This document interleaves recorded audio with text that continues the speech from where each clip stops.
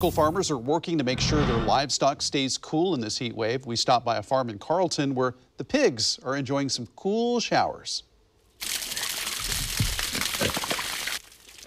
Tabula Rasa Farms uses a pond-based irrigation system, which is all about saving and recirculating the water. They look pretty happy there, don't they? Farm also moves the animals to shadier spots and even is building more shade.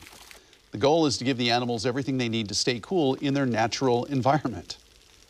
So in the heat, we really want our animals to have freedom of choice for shade, sun, food, whatever, as well as cool ponds and fun stuff to get in. Making these puddles and ponds all the more important, pigs don't sweat, so they need the water for heat regulation.